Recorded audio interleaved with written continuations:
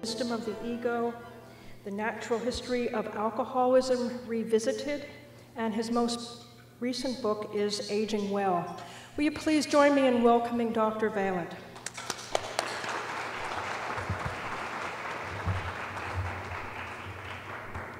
Good afternoon. I'm sorry to get in the way of your completing a leisurely lunch. It's a great honor to be here. I do need to tell you that I've not seized Alan Marlett's job, as the program suggests, and my name is pronounced like the old automobile, Vaillant, even though it's not spelled that way. Today my task is to link three hungers: addiction to alcohol, positive emotion, and spirituality. In one sentence, my lecture can be summed up as honey show do catch mo flies than vinegar.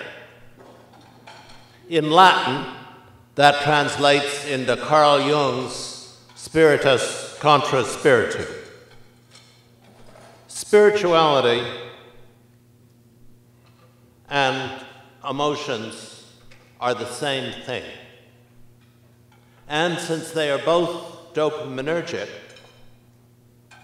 and limbic, only they, and not the science of the Enlightenment, can cure addiction.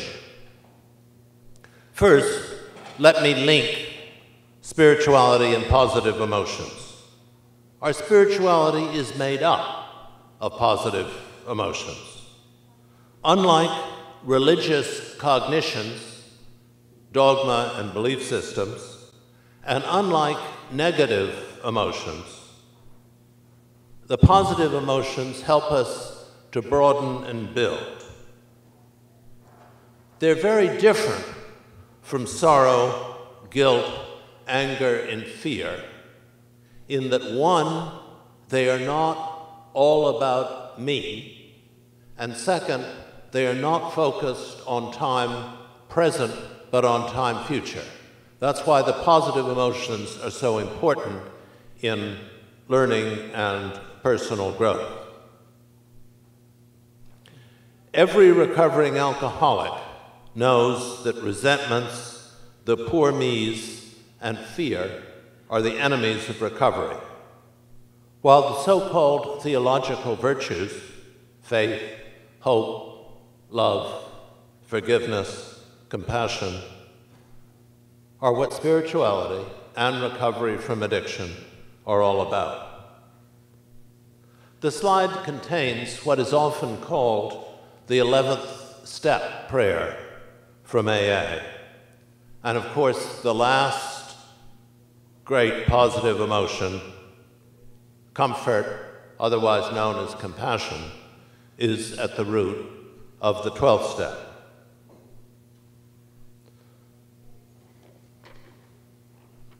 Academics, especially psychologists and psychiatrists, are frightened of the positive emotions. For example, Sadok and Sadok, the leading American textbook of psychiatry, devotes hundreds of lines to anger, to shame, to terrorism, to hate, to sin, to guilt, and of course, thousands of lines to anxiety and depression. Although 500,000 lines in length, the book devotes 5 lines to hope, 1 line to joy, and not a single line to love, faith, forgiveness, gratitude, or compassion. The 3 leading psychology departments with which I've been associated, Stanford, Harvard, and Dartmouth, have all avoided having clinical programs. God forbid that they muddy their science with attachment and compassion. But in leaning over backwards to avoid hope, academics avoid the perfectly scientific positive emotions. So what makes positive emotions so aversive to science? irrational superstition may be a good place to start. You see, scientists, too, are susceptible to hope. In contrast, the world's great religions all give these emotions pride of place. How can we integrate spirituality and science to maximize our powers to heal? A major obstacle for the modern world to take spirituality seriously has been disillusion over false spiritual cures. Paradoxically, healing others and being healed is so very scientific and so very spiritual, and sometimes, if you'll excuse my French, so full of bullshit. We so badly want for compassion to effect healing that the resulting backlash when spirituality fails to cure makes many cynical. Always the power of positive emotions, like faith, hope, and love, must be separated from the false comfort of wish, denial, and hope.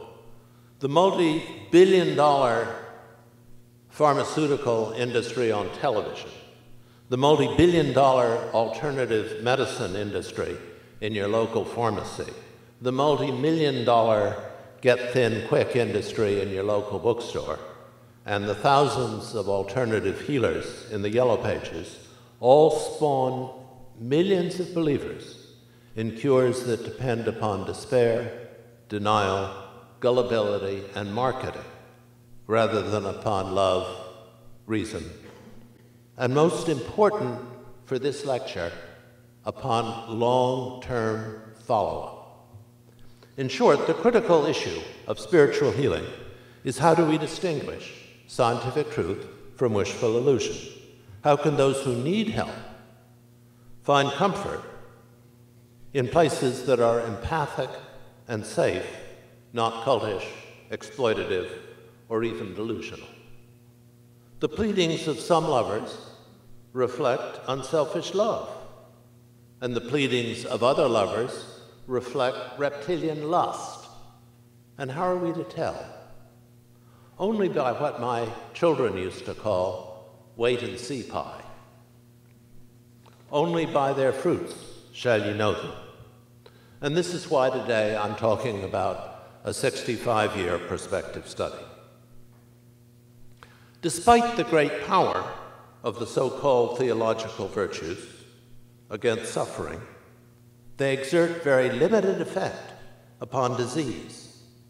Interpersonal relief of suffering is the domain of the positive emotions. Pharmacological and surgical relief of pain is the domain of science.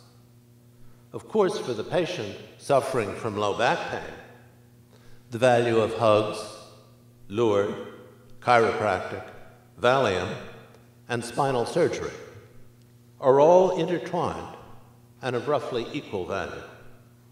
But the question that I'm addressing today is, can spirituality ever cure? A friend of mine once told me that she hated the word spirituality because of the hope that went with it. I asked her to define hope.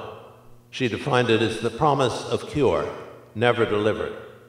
Spirituality often becomes hope when we try to explain its effects too concretely, or overcharge for our services, or confuse comfort with healing, or believe without adequate follow-up that acamprosate and naltrexone cure alcoholics.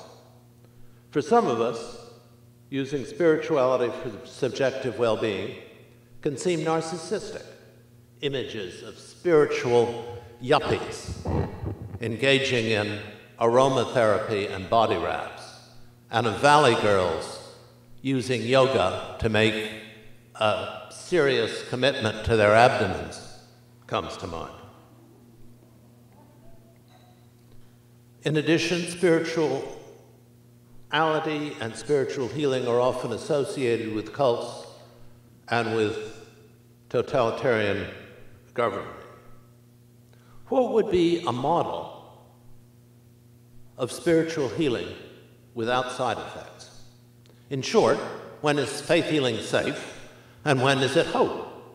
Or if I'm to frame my question in empirical scientific terms, how can we enhance the healing potential of the positive emotions while minimizing the toxic effects of hope? As the focus for this discussion, I believe that the healing provided by Alcoholics Anonymous allows us to excavate the nature of what is meant by spiritual cure. No, I'm not an alcoholic, and I'm not a member of AA. But for 35 years as a clinician and as a research scientist, I've marveled at how alcoholics, by giving Samaritan comfort to each other and by focusing daily on a power greater than me, are able to heal each other. In the United States, alcoholism kills 100,000 people a year. That's far more than die of breast cancer. However, professional medicine can do little to halt alcoholism over the long term. Modern medicine can detoxify alcoholics and over the short term save lives. And for a few months, modern medicines can delay relapse. Eventually, however, all too often, alcoholics treated by modern medical science relapse. In contrast, within the spiritual setting of alcoholics helping each other, AA provides an example of spirituality as a force that cures as well as comforts. I'm talking here about 20-year cures, not 6 months drying out and the brief efficacy of naltrexone and antabuse. Often AA is referred to as a self-help group. Nothing could be further from the truth. Self-help is very limited. We all know that doctors who try to care for themselves have fools for physicians. Best-selling books on self-help are well-intentioned, but more often than not, they're ineffectual. When did you last read a diet book that kept someone thin for 5 years? Elizabeth Taylor would like to know. Why so seldom? Because such books depend upon wish, not upon human communion. Self-help is all about me. Wishes and self-help books are autistic and isolate us. If you can't even tickle yourself, how are you going to give yourself love? In sharp contrast, most of the incorrectly named self-help groups, like AA, are as communal as a barn raising. If I'm to justify my thesis that AA provides a tangible model for understanding spiritual healing, I must provide scientific facts and not rhetoric. If I'm to suggest that a program based on dependence on a higher power is more like penicillin than it is like the Moonies Unification Church, I must respect the rules of experimental medicine. I must present a mechanism of action. I must present efficacy better than placebo. And I must examine toxic side effects.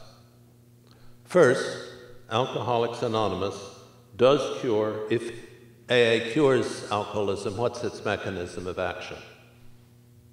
Much of what has been done scientifically to cure alcoholism is at best placebo and at worst hope. For example, cure from addiction does not come through psychodynamic insight. In my own prospective study of Harvard graduates, 26 alcoholics received 5,000 hours of psychotherapy. Only one recovered while in psychotherapy, and I say this as a dedicated psychotherapist. Nor is life-saving detoxification effective for very long. In one study, being on the waiting list was about as successful as 4 comparable treatment studies. In addition, cognitive behavior therapy works less well than we would like. Linda and Mark Sobel's famous 1970 study of training alcoholics to return to social drinking won them worldwide fame until someone thought to do a 10-year follow-up study and found that the treated patients fared no better than the untreated. Even Bill Miller, who you heard talked about in Scott Tonigan's talk, who's a brilliant investigator, found at 8 years that his patients turned out to do better in AA, not intended to be a controlled study, than they had in CBT. The reason for this failure is twofold. First, the hold that drug addiction has on human beings doesn't rest in our neocortex. The hold that addiction has on our minds rests in what's been called our reptile brain. The hold comes from cellular changes in midbrain nuclei with esoteric names like the nucleus accumbens, which will keep cropping up, and the superior tegmentum. Eventually, these changes move abstinence beyond the reach of willpower, which doesn't predict remission, by the way, beyond the reach of conditioning, beyond the reach of psychoanalytic insight, and beyond the reach of deep fidelity to God. Catholic priests need AA just as badly as the rest of us to recover from alcoholism. The second reason that professional treatment fails to prevent relapse in alcoholism are the skills needed to climb out of a hole are different from the skills needed to fall into it. What the slide shows are the 6 major reasons why people become alcoholic. None of these predictors are associated with recovery. Change in clinical course in both alcoholism and diabetes can be obtained not from doctors, but from relapse prevention. And to quote Lady Macbeth's physician, therein, the patient must minister to herself.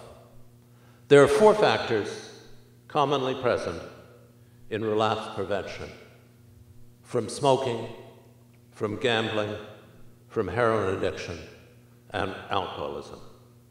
The 4 factors all prevent relapse.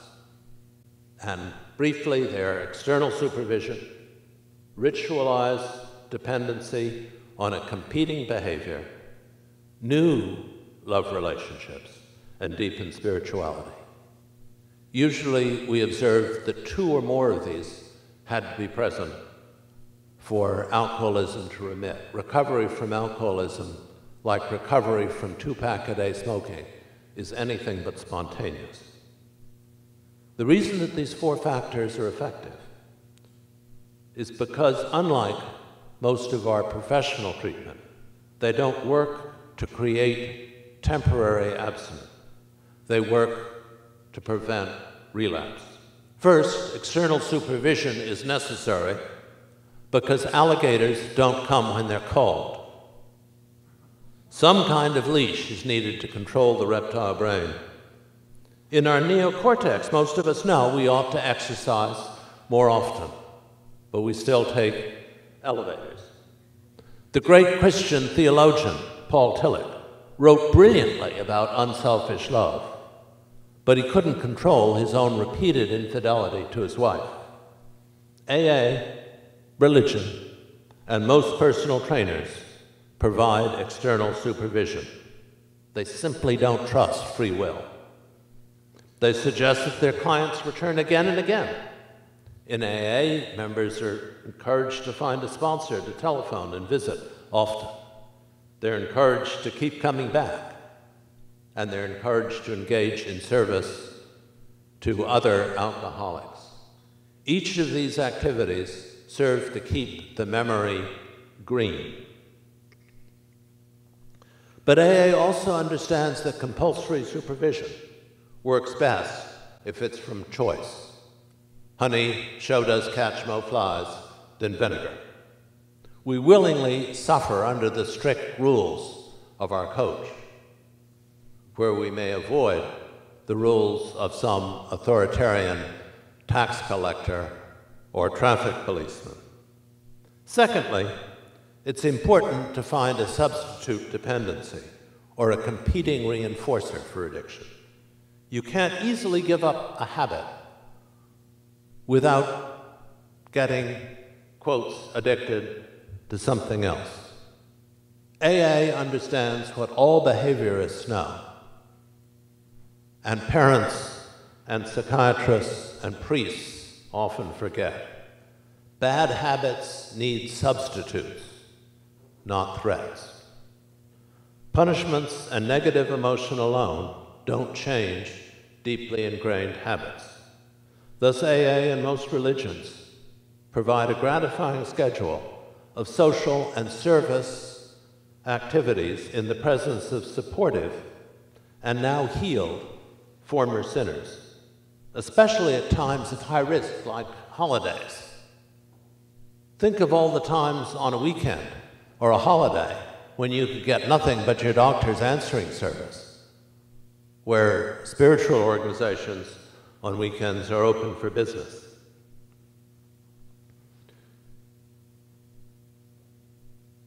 AA home groups, more than most religions, focus on fostering positive emotions, an attitude of gratitude. To keep it, you have to give it away. Ritual criticism is replaced by, quotes, loving suggestions and unconditional positive regard. AA meetings are filled with laughter, celebrations, anniversaries for sobriety, and unlimited coffee and hugs. And remember, humor is another positive emotion not on the St. Francis prayer. And of course, AA meetings compete with prime drinking time. The bad news is that critics sometimes complain that AA is as addicting as alcohol. But so are puppies. Like heroin, positive emotion has a sneaky way of making us want to come back for more. The unhealthy pleasure of chemical addiction is replaced by the healthy, physiological, dopaminergic neurobiology of the positive emotions. Another substitute for alcohol supplied by AA is the positive emotion of forgiveness. Alcoholics have often inflicted enormous pain and injury on others. Thus, when sober, alcoholics may experience overwhelming guilt. Now, alcohol is a worse than worthless antidepressant. It's not much good in anxiety, but alcohol is the best drug against guilt that we have in our pharmacopoeia.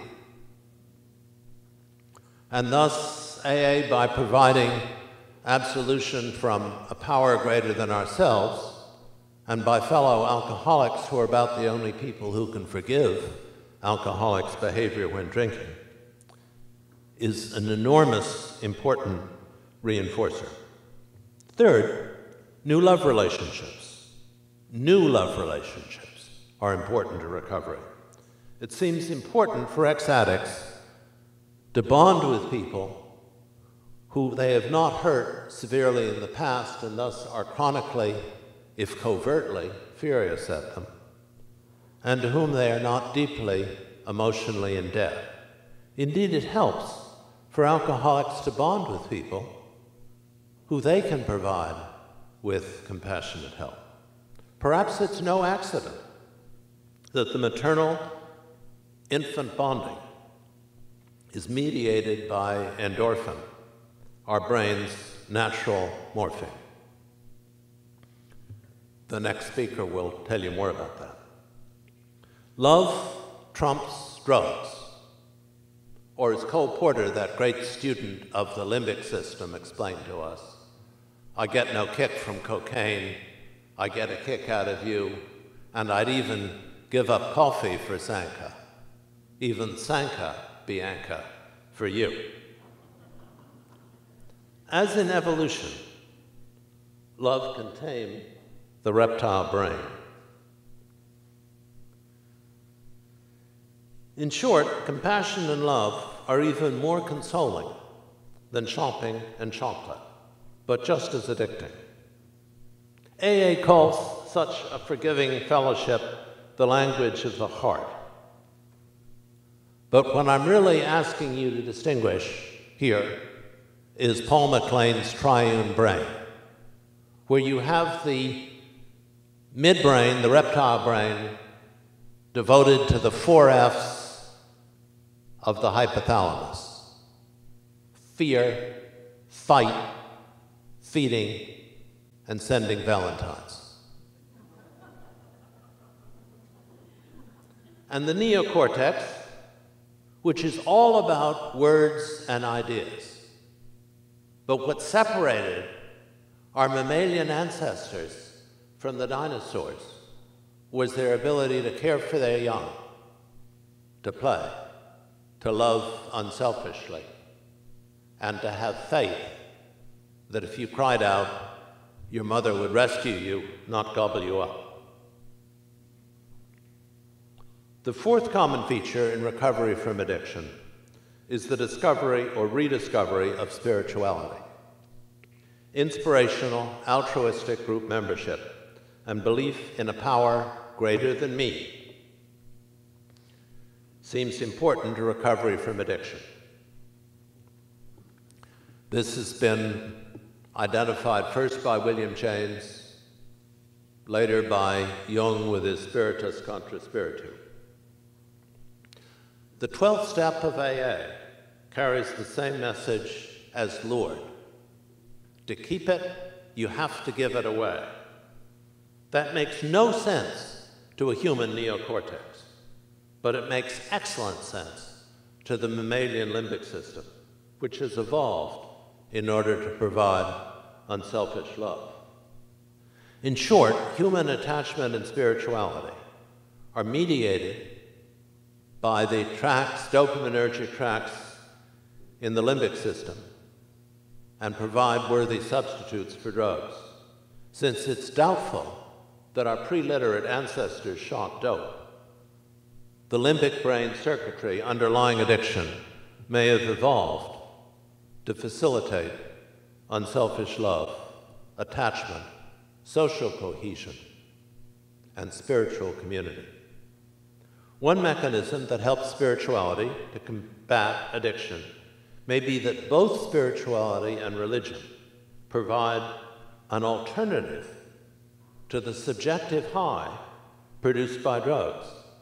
In the 19th century, when opium smoking was a luxury of the rich, Karl Marx quipped that that religion was the opiates of the masses. But let's turn old Karl Marx on his head. Maybe the sense of spiritual peace and oceanic high that the masses receive from meditation, prayer, and daily readings was the real thing. And the joy experienced by De Quincey and Coleridge and their pals was merely ersatz. Put in more scientific terms, spirituality is maybe an indirect way we have of stimulating both our dopaminergic and our endorphin systems. Consider the phenomenon at the height of battle. There are two related phenomena. One, not only are there no atheists in foxholes, but often in battle the severely wounded feel no pain. To quote William James, spiritual experiences could become objective reality, some through sudden, brilliant illuminations, but nearly all had the common denominator of pain, suffering, and calamity. God comes in through the wound. Let me carry this hypothesis a little bit further. Dopaminergic brain tracts can be shown to underlie addictive behavior in mammals and reptiles. A scientist can produce pleasure in the brain by inserting dopamine into the primitive circuitry that links the nucleus accumbens and the superior tegmentum.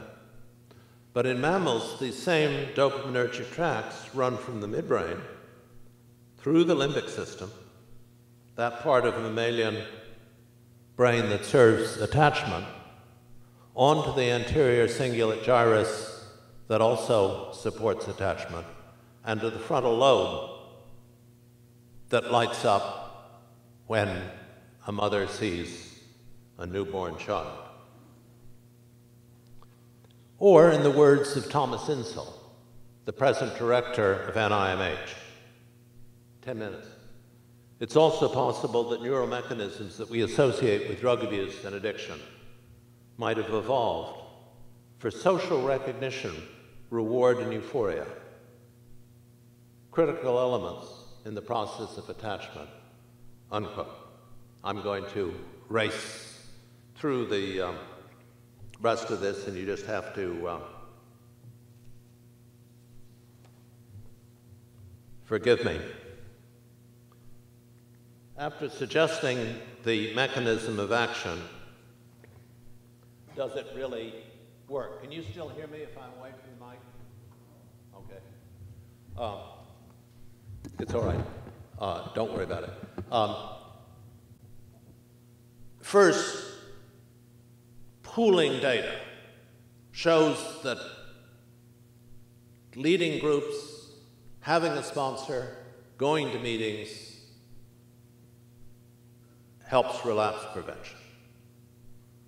But the argument is then made, well, maybe people who go to meetings are just those people that comply with treatment of all kinds, and what you're getting here is compliance. So at Stanford, Rudy Moose and his colleagues did a study for 8 years of comparing AA visits with clinic visits. At the end of 8 years, clinic visits correlated weakly with outcome. AA visits correlated strongly with outcome. And if you went to AA and to clinic, you were twice as likely to remain abstinent as if you just went to clinic. Here you have a 20-year study of alcoholics, which is a chronic disease, who average 20 years of addiction, whether they recovered or not.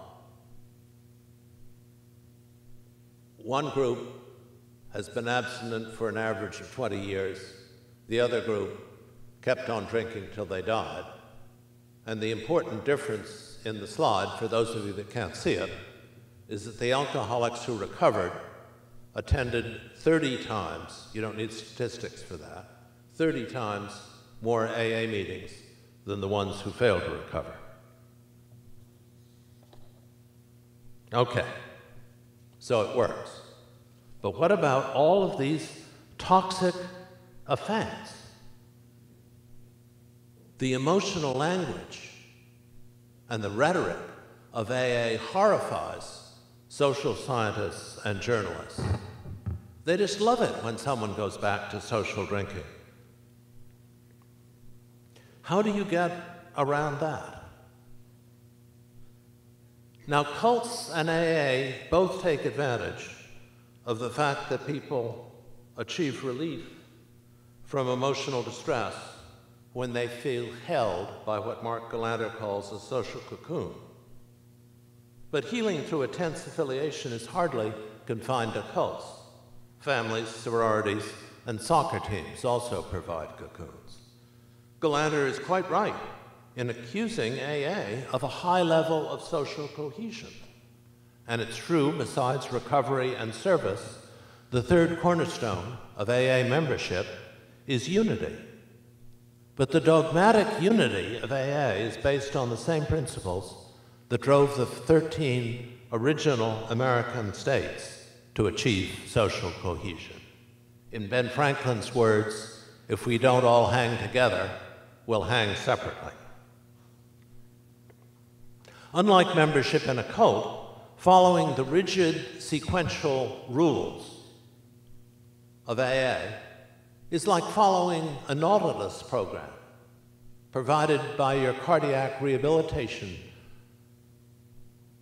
doctor. There's many steps at the top of the mountain. The 12 steps is just one of them. But if you don't follow an exercise sequence, quotes religiously, unquotes, we often let things slide. Nor is AA a religion. And there's several ways that AA has avoided becoming a religion. First place, the spiritual foundation on which AA arose was based on the fact that James, Jung, and Dr. Bob all hated organized religion, but were all deep students of what religions had in common in order to heal. Another difference is that unlike some religions like Jehovah's Witness and Christian Science, AA explicitly says, quotes, no AA member plays doctor, close quotes. Quotes, it is wrong to deprive any alcoholic of medication which can alleviate or control other disabling physical or emotional problems. It's true that some sponsors ignore that, but then Paul Tillich ignored the commandment that forbade adultery. Again, it's hard to belong to two religions at the same time. But in Hindu India, in Buddhist Japan, in passionately Catholic Spain, AA membership has increased tenfold in the last 15 years. Third, AA has tried to avoid black and white thinking, except with regard to abstinence and public anonymity. In the words of co-founder Bob Smith, the famous 12 steps are, quote, suggestions, not dogma. And he could reduce the 12 steps of AA to just 3 words, quotes, love and service, close quotes.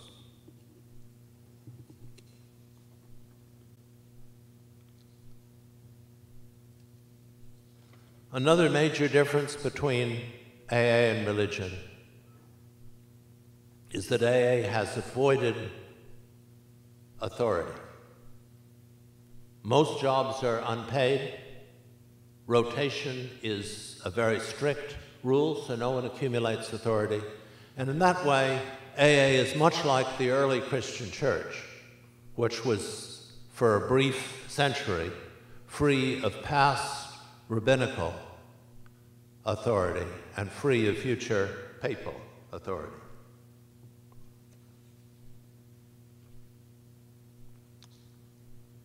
Another feature that AA has that distinguishes it from any cult of which I know, and most religions, including my own faith tradition of psychoanalysis, is that AA has a sense of humor.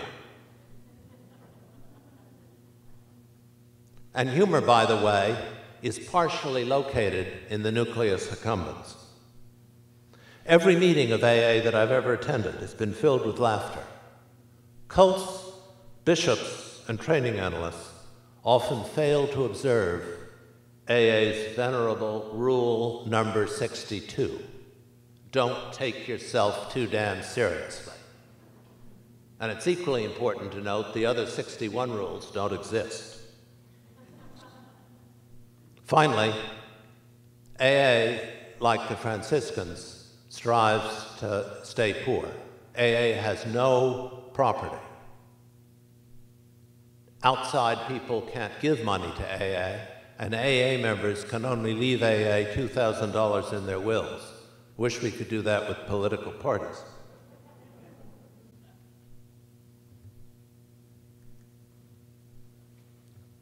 Two minutes? Remember, not only do the positive emotions reflect spirituality, the positive emotions are never all about me. Nevertheless, skeptical academic minds have tended not to accept the universal importance of spirituality in human life. They've wished to keep scientific and spiritual truths separate, insisting that scientific is truer than spiritual. I believe that's a mistake, and sociobiologist E.O. Wilson comes to my rescue. Quotes, "The essence of humanity's spiritual dilemma is that we evolved genetically to accept one truth and discovered another. With the printing press and then the Enlightenment, limbic, positive emotion became subordinate to lexical, neocortical science and dogma. However, as the French discovered with their atheistic but very scientific guillotine, the Enlightenment was sometimes too true to be good. Hunter-gatherer humanity evolved to accept the truth that the highest values of humanity could be expressed through enduring spiritual metaphors and through the enduring guidance of positive emotions. The science that humanity has discovered has evolved the rapid evolution and transmission of culture in order to validate, and when necessary, to invalidate the perceptions of our five senses. But the difference between neocortical science and limbic spirituality isn't there. They both mediate survival. They simply depend on different parts of our highly integrated, if haphazardly evolved, brain. One truth isn't truer than another. Thanks for listening.